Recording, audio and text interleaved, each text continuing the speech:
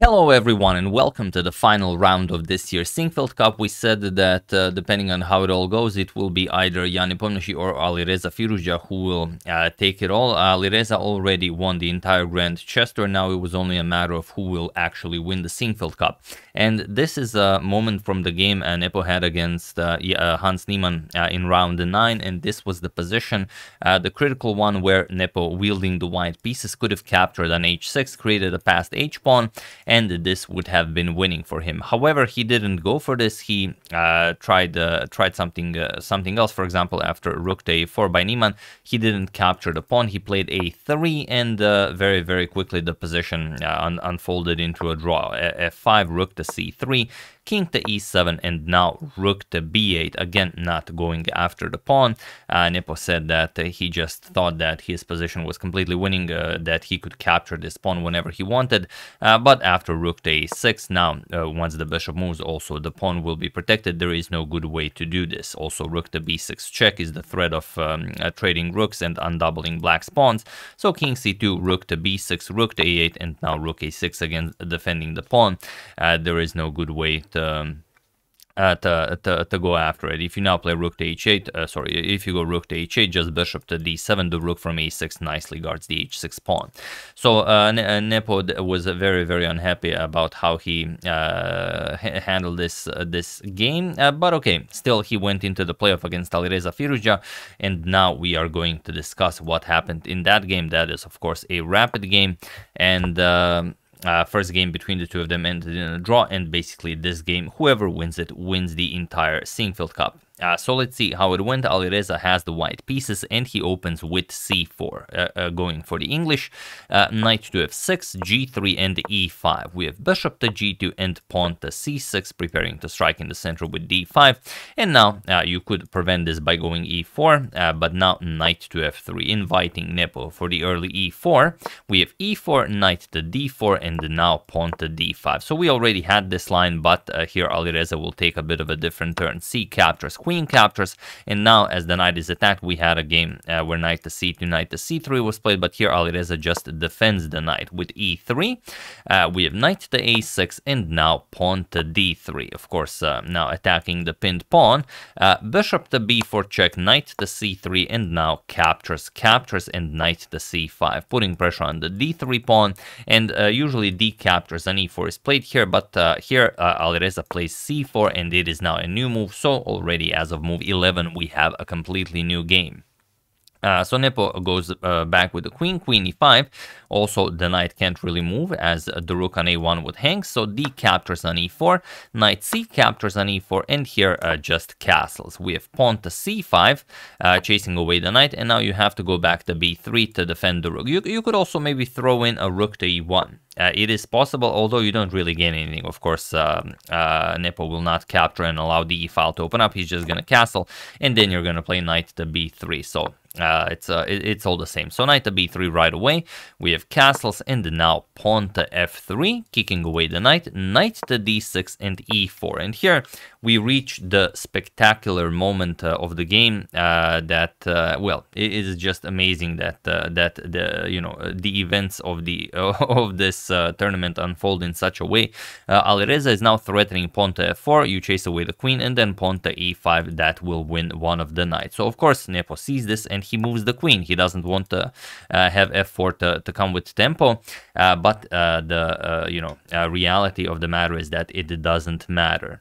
So feel free to pause the video and win this game for Alireza while I give you a couple of seconds.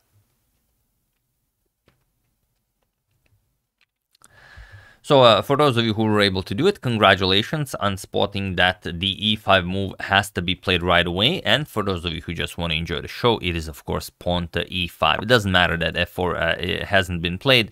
The point is that if queen now captures on e5, just bishop f4. Nepo blunders the knight here, and there's nothing he can do about this. There's no good move here. If queen f5, just bishop captures, or even queen captures, you are down a full piece. So Nepo tried to complicate things. He played knight captures on c4.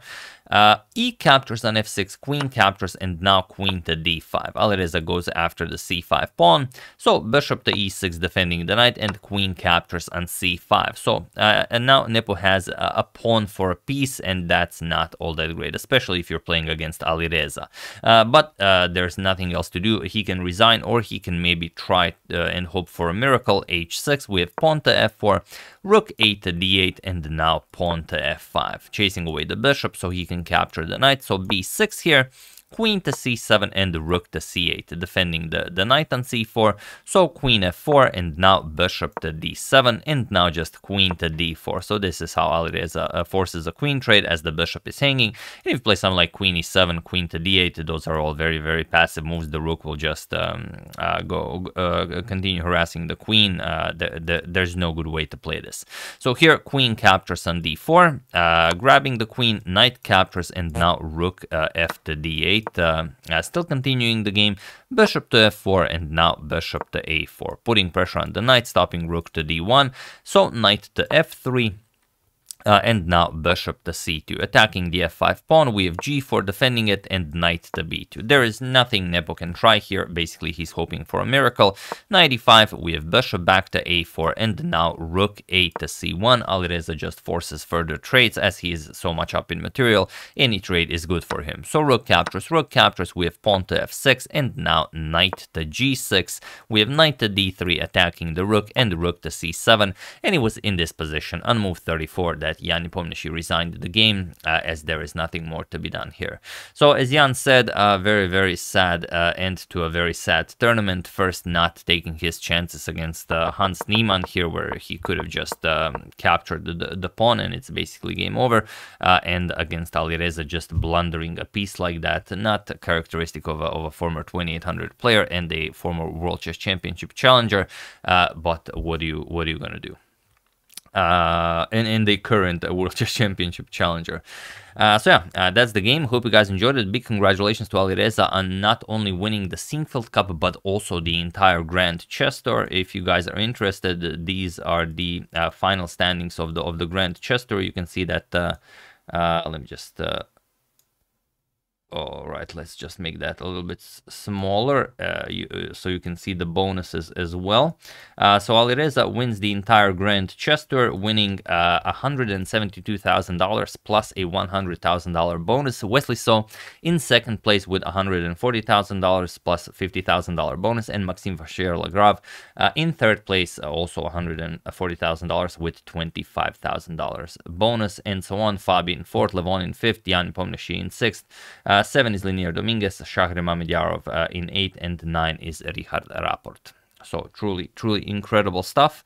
There you have it. Big congratulations to Alireza once again. And yeah, it's interesting that Alireza also won the St. Louis Rapid and Blitz event before going into this. So he just really played incredible chess, and he just obliterated everyone.